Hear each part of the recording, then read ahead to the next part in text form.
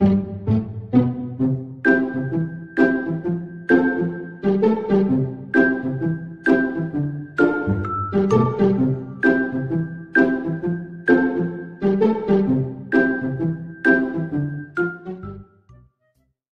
刚才觉得他们有条行路也很好，就是说只要你不放手，我就不会放手。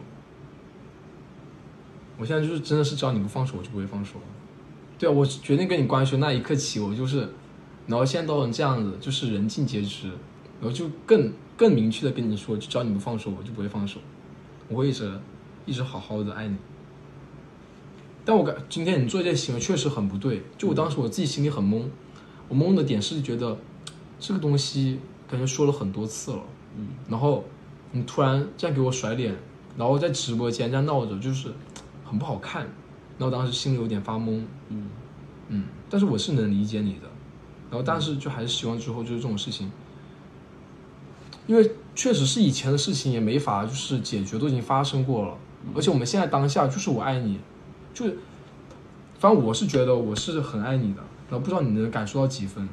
然后我觉得我们两个现在当下感情也没有任何问题，就也没必要就觉得之后就自己脑补一些之后会怎么样，之后会怎么样的话，那是不是？不说了。哎呀，别哭了，我没哭啊。而且你又要哭了，刚才说的两声。没有，有一点点想，但是我憋住了，我感觉我每天都在哭，真的像神经病一样。我刚才有瞬间我也想哭。哪一瞬间啊？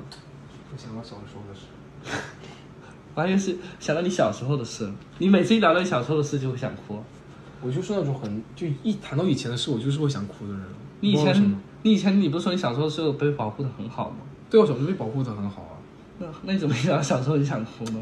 我就是每次跟很多人提起一些小时候的经历的一些事情，我不知道为什么，就是莫名其妙就会涌上来，就那一瞬间。我还以为是因为我哪句话说了你想哭呢？你会哪一天因为我的一句话想哭吗？你会哪一天想到我想哭吗？会啊。你会跟我说滚吧，我不喜欢你，哭死，哭天哭地，哭得惊天动地，哭得气吞山河。真的吗？我好想真的，那我还想试一下。你是有什么？我不忍心，真的不懂。小姑娘可以这样亲吗？不知道，管他们。现在就想亲。